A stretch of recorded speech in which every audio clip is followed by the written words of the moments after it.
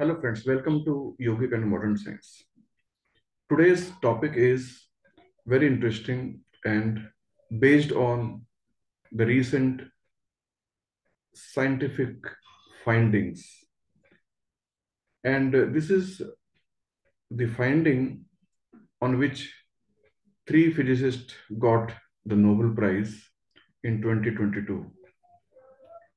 And I was just going through their finding and was sort of comparing their findings with the principles of yogic science.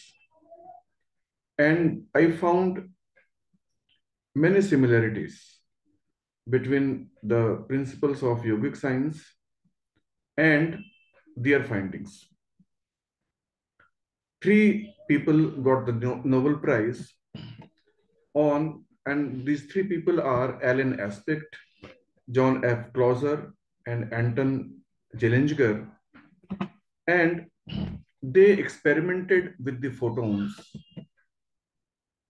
And their finding was that if photons are very, very far away from each other in the universe, supposing there is one photon here on Earth and one photon is there in some other galaxy, then there is some kind of information transmission.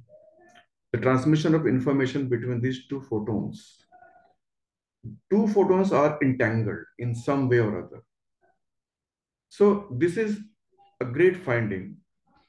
And for this, what they did was they polarized one photon.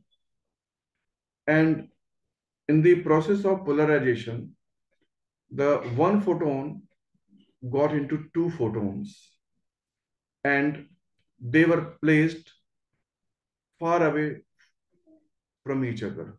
Okay, suppose one photon got polarized to convert it into two separate photons, and one photon is on the Earth in this galaxy and the other photon in some other galaxy, very far away from each other. And experimentally, they proved that they both the photons have the complementary angular momentum, right? And they are entangled with each other in this way.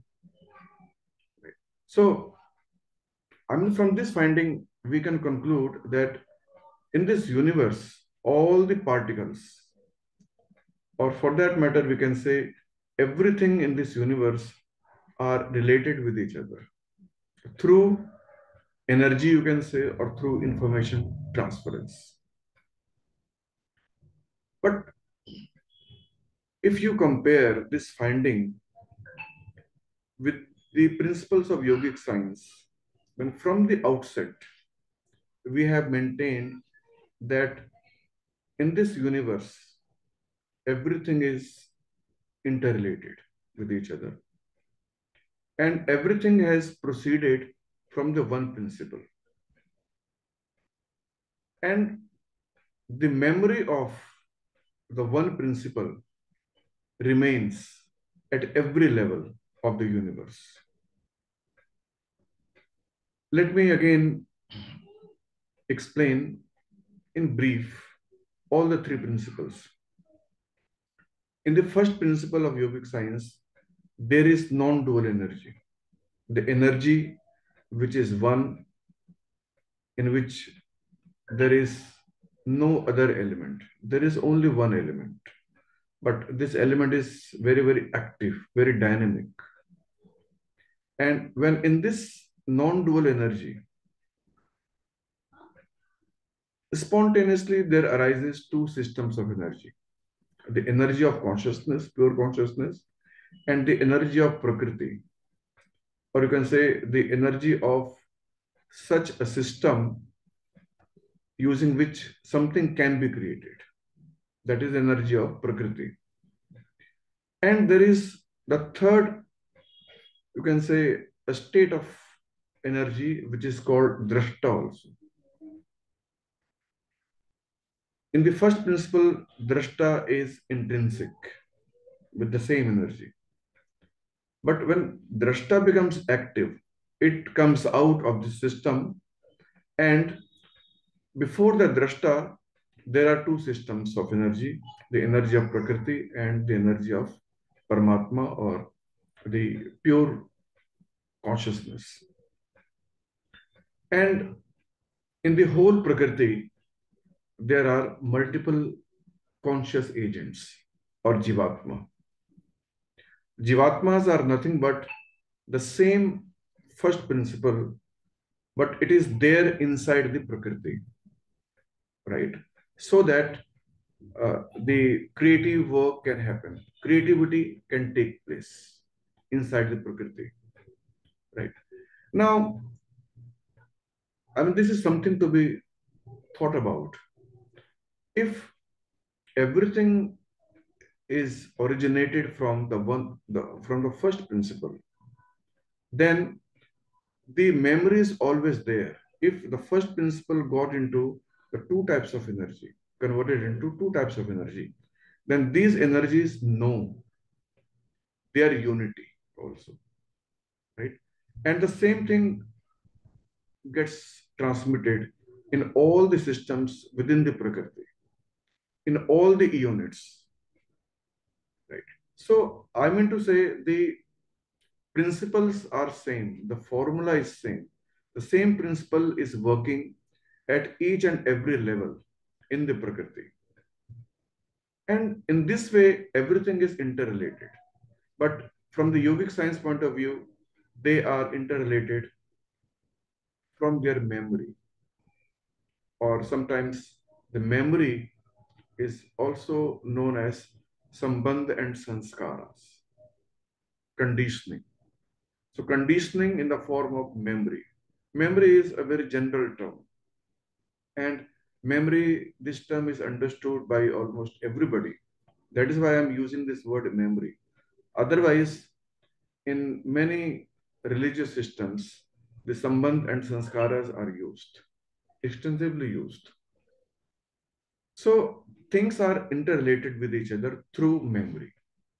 And this is what is known in yogic science.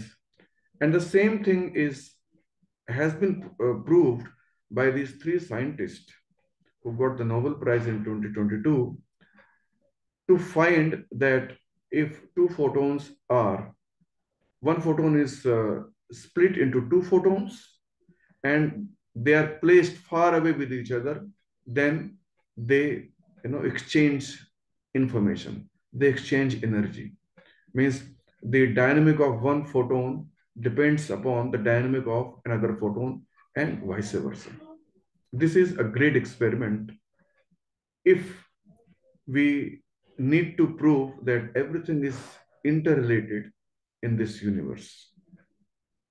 So, in today's episode, this is what I wanted to explain, that whatever is being found out in physics, in astrophysics, physics, right, by the contemporary scientists, somewhere or other, they are based on the eternal principles of what yogic science discovered long, long back.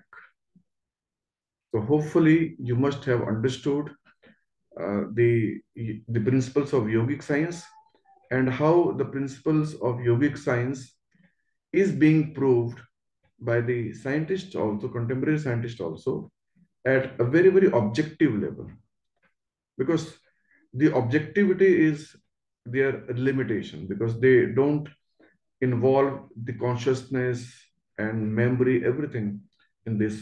These terms are are used by the people like us, because we whatever we say through yogic science, it is based upon the spiritualism.